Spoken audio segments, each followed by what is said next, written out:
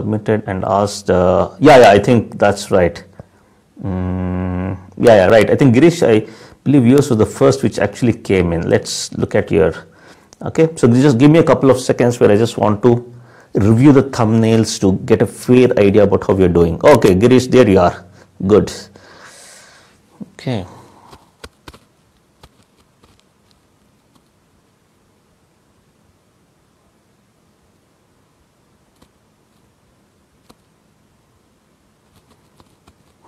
Okay, cool, beauty. See, so even from a thumbnail, right? So typically Girish and even others, okay, if you see, like, even when you go through the thumbnail, okay, in this, my attention, it just grasps over here, the last two images over here. If you see these two, I mean, like, it just goes there. In fact, I am itching to click this image. This is beautiful. Okay, so your depth of field is very good. Composition wise, the left thing coming into the frame, if you could have avoided that, probably a little change in the angle, Girish, it would have worked. This is a beautiful image for me, except for the from the left side, those other thing which is dropping in. Okay, so that is something which you should have basically avoided. This is beautiful. So this one, and I think the next one, if you ask me. Yeah, this is good again. Okay, wow, let's go to the full screen and enjoy the image. Beauty. This is extreme close-up macro of, I think, the pollen inside the flower. Okay, you have got a very nice shallow depth of field. There are a little bit hot spots at the back because of the post-processing. You see those pinkish, whatever those colors are, right? You see those patches just at the background. Okay, so that in the highlights, in your post-processing, that highlights you have to little bit reduce. But this is a beautiful image. So these two, it really caught my attention. So let me just give you feedback on some of the other ones, Girish. Okay, so your depth of field, almost you got it. Sorry, background has gone for a toss. Okay, so normally in the macro photography, real good images, if you want to make of macro, background has to be really good. Background has to be complementary to your subject. That is very, very important. Let me just check the battery again, guys. Okay, it's 50% off. Okay, my voice is still shooting high up. It's going good. So Girish, macro, depth of field, composition, I'm happy, but background, sorry, no. Let me go to full screen here. This is good. I think this is probably the jumping spider, what we call. So this is again, it's a very nice, very, very shallow depth of field. This is normally how they photograph this. So you could have worked with a little bit larger depth of field and got the entire spider in sharp focus.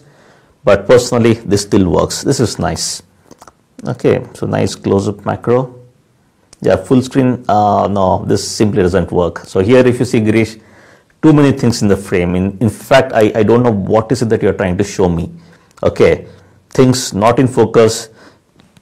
At least the front mushroom or whatever that one is, that is in sharp focus, but it's basically overlapping with the background out of focus, the same thing. This just doesn't work. The composition has gone bad, focusing, depth of field has gone bad, background has gone bad. Too many of those things has basically spoiled this image. Okay, so work on those aspects. This is another nice abstract one, but honestly speaking, Girish, in this one, I actually am not able to find out what you're trying to show. Is it that small water droplet over there, or just that leaf pattern? Okay, so that is where the core subject, what you want to portray, it's not standing out in this image. But composition, depth of field, other things, it's really good. Okay, this, I love it. Now again, the depth of field, if you see, right, macro close-ups, depth of field, you have to play around. If you see the behind petal, that has gone out of focus. So you have to decide if you are showing all those various elements in the frame, keep all of them in sharp focus, or that pollen one what you shot, just the key thing in focus, rest everything has to be out of focus. Okay, here some of these petals are in focus, the background is totally out of focus. This image will not work when it comes to real good macro. So this is again an abstract one. This up to some extent works here. If your focus was more on the pollen at the center of the flower, if that was your focusing plane, that would have worked. Okay, so here if you see, your focus has gone to the left side on top, okay, and then the rest of the thing has gone out of focus. It's a nice abstract image, but personally my preference would have been to get the focus right at the center to show those pull-in. Okay, but the color combination, background, other things, the silky flow kind of a thing, what is there in this image, that is lovely.